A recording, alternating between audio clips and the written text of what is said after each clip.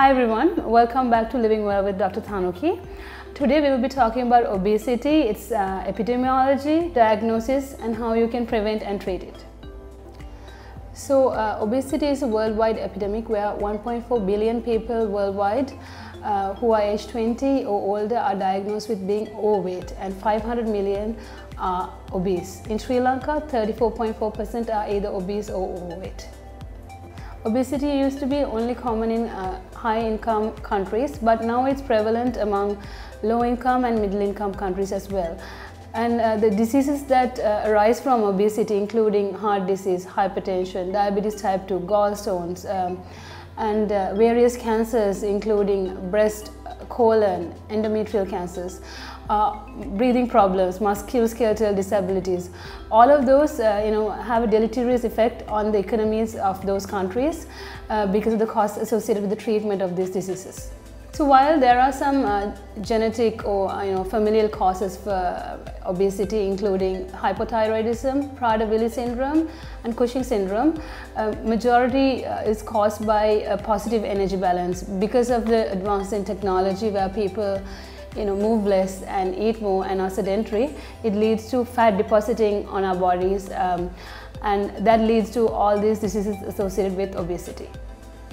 So the pattern in which your body fat is deposited matters. So there are two types. There is the gynoid type, or in the deposited in the gluteofemoral region, and that is metabolically inactive. There is the android type, or the male pattern, where it's deposited in the trunk or in the visceral organs around the abdomen. That is called the metabolically active or the male pattern. And that is leading to a constellation of diseases including metabolic syndrome, heart disease, type 2 diabetes and many other comorbidities. The major reason behind obesity is positive energy balance, where you expend less calories than you consume and it is deposited as fat in your body. Obesity, or having an increased amount of fat in your body, is a state of inflammation where you release immune proteins that cause you to develop diseases like heart disease. There is also an association between obesity and obstructive sleep apnea, because people who are obese have decreased capacity of their lung volumes in the recumbent position because the fat mass compresses the lung from expanding. This leads to hypoxemia, and which is a state of low oxygen, and the person from waking up in the middle of the sleep, again leading to sleep deprivation. And sleep deprivation again leads to a cascade of hormonal changes which contribute to eating more and inflammatory states and worsen the obesity. Males who have 40 inches or above on the waist circumference ratio and females who have 35 inches or above have an increased likelihood of developing metabolic syndrome related complications from obesity. There are several ways to measure your body fat percentage, including skin foil thickness and also bioelectrical impedance and DEXA scan. And here at BodyDoc we have the in-body analysis, which is 99% accurate for checking your body fat percentage. Women tend to store more fat than men, so if you have a body fat percentage of more than 32%, you are on the obesity category, and for men it's 25% or higher. There are several ways to control and to treat obesity. There's behavioral therapy where you incorporate good practices to your lifestyle. There is pharmacological treatment with drugs like Orlistat, but they have so many side effects, including diarrhea, flatulence, bloating, because their mechanism is through blocking the dietary fat absorption, and it does work to a certain extent, but because of the side effects it has problems. And there's also a surgical option which is bariatric surgery, and it is good in preventing diabetes type 2 in people with obesity and leading to heart disease as well. The last option is exercise, and we'll be talking about exercise.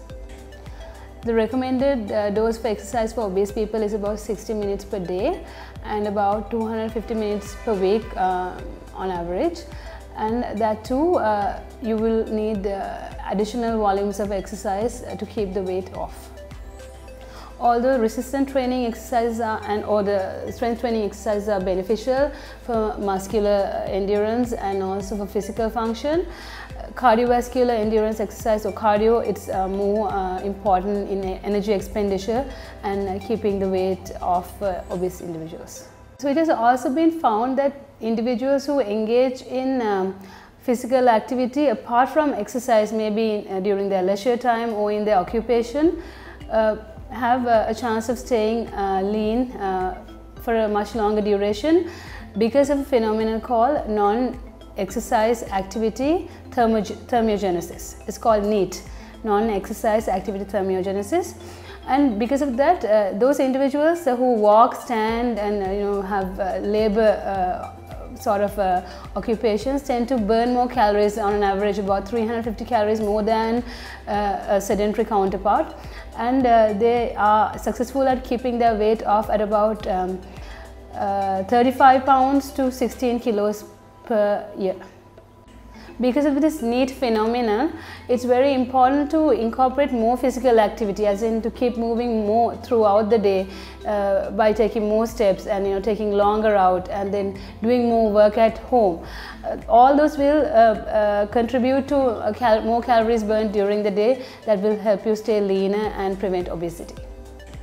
You need about 3,500 calories to burn a pound of fat. So a calorie deficit a day of about 500 to 1,000 would lead to you losing 1 to 2 pounds a week.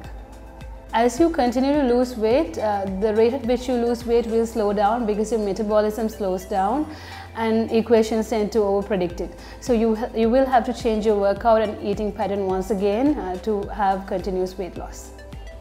Nutrition plays a key role in weight management, so it's important to pick a diet prescribed by a physician or a registered dietitian and to choose one that is based on evidence. So to avoid high carbohydrates, high fats, ones that are low in fiber, that would help. But it's really important to pick a diet that you can adhere to in the long run, as in very low calorie diets and very low carbohydrate diets. Even though they will have like immediate results, it will be very difficult to stick to them in the long run and to make them incorporated into your lifestyle pattern, because weight loss is not a quick fix that you can do in a couple of days. It's a long-term thing, and it's a lifelong journey to maintain your weight, and small attainable changes have to be made in goal-sized steps for you to get there.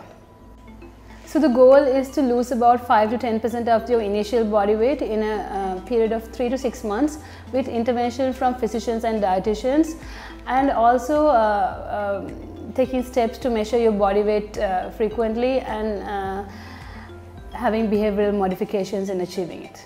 It is also good to add resistance training to your workout program to build muscular strength and physical function.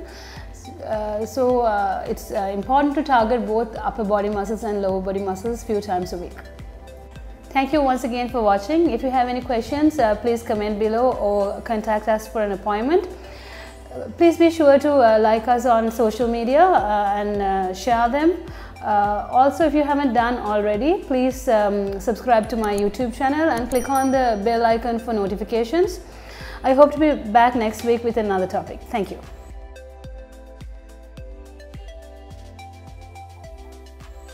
I joined Bodyrock with the intention of losing weight. I was at 121 kilos, and within the course of 7 months I was able to drop to 99 with the help of the personal trainers as well as the facilities these guys offered. And being attached to one of the international organizations, the daily stresses, the workload, this transformation helped me with all of that in terms of making better decisions as well as overall management, as well as making me feel good about myself. So it's definitely something anybody can do if they put the will to it, and I would definitely encourage you to embark on this journey of weight loss.